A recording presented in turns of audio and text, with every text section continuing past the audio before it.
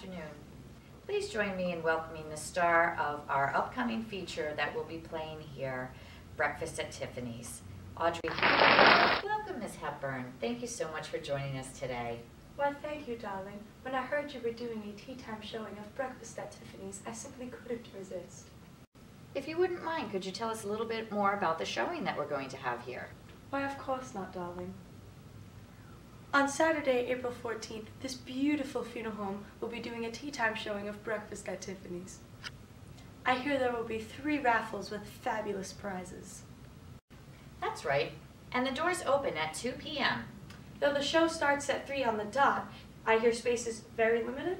It is, and you can make your reservations by calling Smith Funeral Home at 401-245-4999, or you could call Faithful Friends at 401-337-5911.